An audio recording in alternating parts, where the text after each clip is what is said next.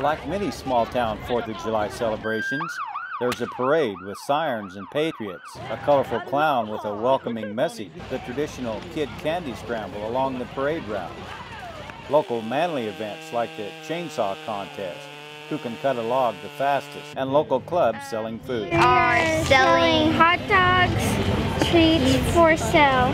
Come support Upper Country 4-H. Here in Council, Idaho, population about 800, there is one event you will find nowhere else. It's the World Championship Porcupine Race. How do you catch a porcupine? Carefully. Okay, how do you race them? Carefully. You take a broom and push them on.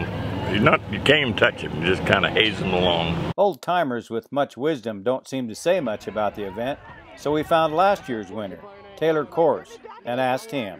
What's the secret? There isn't a secret, just let it go and just wherever it goes, it goes. Tell me how you caught this year's porcupine. Spotlights in the middle of the night out in the hayfield. Really? Yep. As race time approaches, the critters are auctioned off to the highest bidder. The money is split between the Chamber of Commerce and the top 3 finishers in the race. Here they go! It was obvious after the first heat that Winkler came to run. While he's cruising on the outside, the others are hunkered down, going nowhere. The final heat with the top 3 started slow, but once Winkler saw daylight, he decided to run. Race Chairman Lyle Saul. Finish is Winkler, sponsored by Heritage Festival, was first place. Drill Bit, sponsored by Jerry's Auto Parts, was second. And Bolt, sponsored by Propel Electric's, third. That's the race.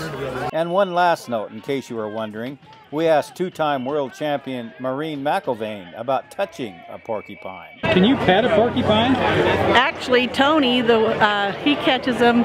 We didn't have a garbage can one night when we were hunting them, and he puts his hand on the front of it and slides it down and grabs it by the tail.